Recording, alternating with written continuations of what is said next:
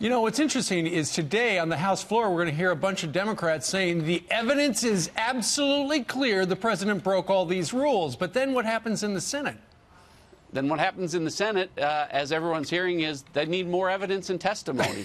You're right, Steve. One after another today, Democrats are going to get up and say the facts are undisputed. You have everything you need to impeach the president. At the same time, Chuck Schumer's over there saying, we need more evidence and testimony in the trial in the Senate. It's so duplicitous and disingenuous, but the American people will see that. Nancy Pelosi is a smart politician, but she really ultimately probably does not want to be held in this vote, but she's being held hostage by somebody, isn't she?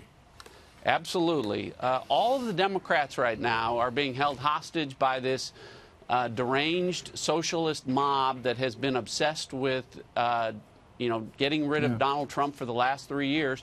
And unfortunately, the American people are paying a price for it because that's what's motivating her decisions here to move forward with something that she said wouldn't move forward unless it was bipartisan, overwhelming, and clear. And it's none of those things.